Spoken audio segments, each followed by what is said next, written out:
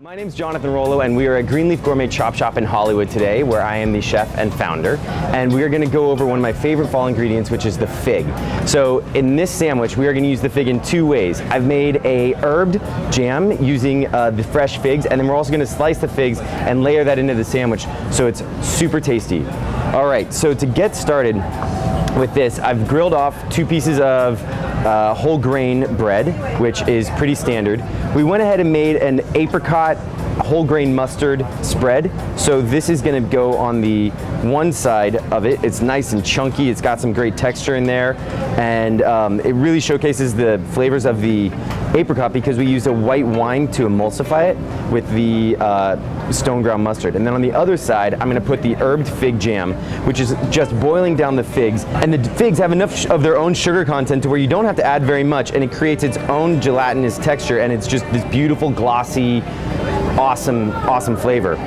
To this, I'm going to add a couple of slices of our roast turkey, which we just pulled out of the oven a little while ago, so it's a little warm. And this was herb roasted with a covering of citrus and a bunch of different herbs, and celery and spinach goes on next. We're going to layer this on, and then finally we're going to put on a layer of the sliced figs, which are falling apart. This is just going to be such a good fig season.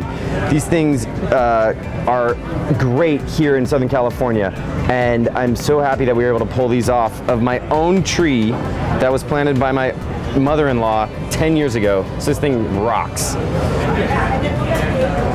All right, so these are the contents of our fig and turkey sandwich. I'm going to put it together, and you can see this thing is just piled high with flavor and texture. And then slice it in half. You got to see the inside of the sandwich.